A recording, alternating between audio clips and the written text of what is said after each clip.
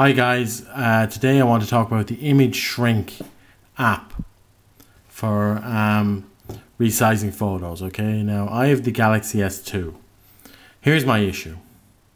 I go to take a photo and the smallest setting on these days is 2048 by 1152. Okay, if I take a photo in that photo size, it ends up being about 1 megabyte, which I feel is just too big to be sending when you're emailing people. If you take 10 of those photos, it ends up in 10 megabytes in an email, just too much.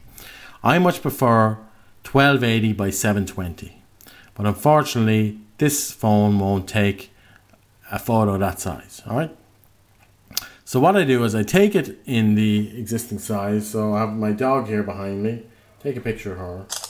Okay, now there's the picture, right? That picture is about 1 megabyte or close to it.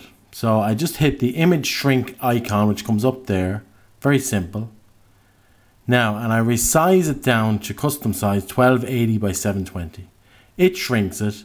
And from there, I just hit Gmail. All right. And just email off the picture. The picture now is about 300 KB, which is fine, you know.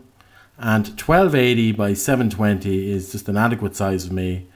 I have my monitor set at that. I don't like my resolution real big because I hate my icons being really small on my computer and so forth.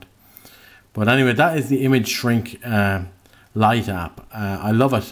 You can get the paid version where you can resize several photos at one time. But that's it. It's sweet and simple, works, and that's about all I have to say about it. So thanks for watching, and please subscribe for more videos. Thanks a lot. Bye bye.